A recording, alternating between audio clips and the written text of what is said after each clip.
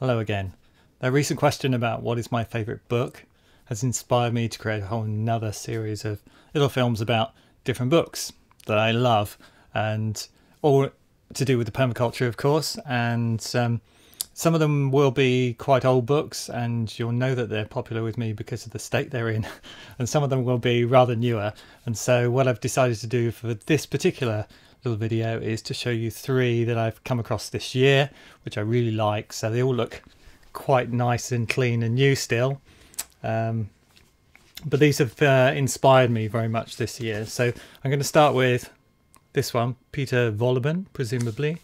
His book, The Hidden Life of Trees. Now, this is a book that I'd heard about a couple of places and was already quite familiar with trees and such. So I was thinking, well, maybe it's just another one of those books that will tell me things that I already know. But actually, this one was fascinating from the moment of opening the cover and starting to delve in.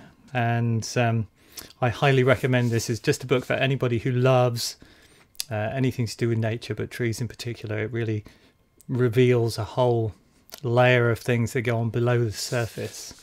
And it's not a book that has many pictures. It has a few little sketch drawings of trees occasionally, but as you can see, it's essentially text, but the text is fascinating. So that's my first choice. The second choice was a book that in May I was teaching a design course in Warwickshire, and the mother of the woman who was hosting the course came up to me with a book, and she said, "Oh, you must read this." And I thought, oh yes, another book, of course. and so I just took note of it, and I did actually borrow it briefly, but I was so busy fixing up a bicycle that I didn't get around to reading it. But I took a mental note, and then I got home, and one of the emails I had was also about this book. Somebody had been writing about the book, and then I opened my post, and my cousin had sent me an article, which was this one here. Now, my cousin hardly ever writes to me at all, so to get something from her was quite surprising. And it was all about the farm, which is written about in the book. So I thought, okay, I need to get the book.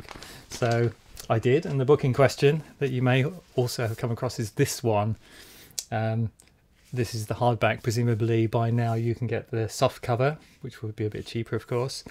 And it's called Wilding. And for me, I've been familiar with the rewilding movement for a few years. It's very inspiring, but of course, one of the challenges is we humans, we're quite tasty, and so we don't like to see big predators in the landscape, hence the reason for many of them being hunted to extinction. And we've become more and more aware of the consequences of that in the overall ecosystem, because once you take away the top level predators, then you have to then manage the animals that they would eat, and of course many of those animals we've been farming. But what's particularly interesting about this book is that it's all about a farm that was previously dairy and arable in Sussex, about half an hour's drive from London.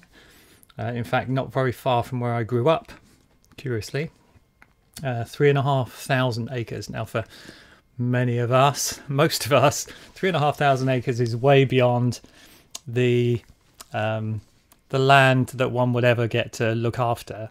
And yet what's interesting is that many wildlife reserves are much smaller than this, and there are consequences to that. Whenever we look at scale, some things need to be bigger, and wild animals, wild herbivores, need enough space to move through the landscape to allow the land to recover behind them, to leave the parasite eggs and so on behind them, and through that process create new habitats. And so what's occurred, the story that's told in this book, which for me is fascinating and also inspirational, it gives me hope, is that they're a dairy farm and an arable farm, and they basically couldn't afford to run anymore because of financial constraints. It just wasn't profitable. And so they, to cut a long story short, took out all the internal fences, put a big fence around the outside, and just basically put in some grazing animals that were as close as possible to the wild versions of those that we farm today, sort of some deer and pigs and horses, wild kind of horses and cattle and so on, and basically stood back and see what happens. And it's all about the birds that came back, and the butterflies and the insect life and the plants that come in and so on. It just tells the story of the transformation of this habitat. And for me, this is just really inspiring to see that can still be happening, and that people with that much land are actually willing or take the risk to step back and see what happens. So for me, this is a fascinating book, very inspiring, and a brilliant read. So my third choice, those two are very much about nature and human intervention with nature. The third book is a rather different kind of book, but again, perhaps this is a good gift for somebody who's quite practical. I'm quite a practical person. I like to make things. This is the Permaculture book of DIY, and why I particularly like this is that for many years there have been solutions. There's a solutions page in Permaculture magazine, and people will tell you how to make a pallet bench or how to make a pig ark or whatever it is, and they've all the best ones have been put together basically into one book, so they all be easy to find rather than buried in a big pile of magazines somewhere.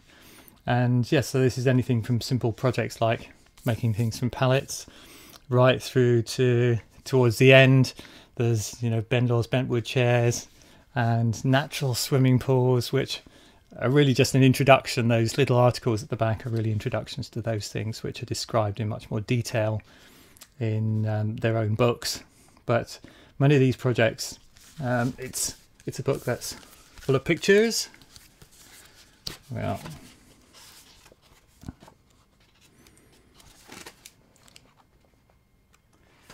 and information how to make things. The 12-volt solar power thing, that's an excellent book as well. You need to be a fairly technical person, but it's all about how to turn anything to run on 12 volts.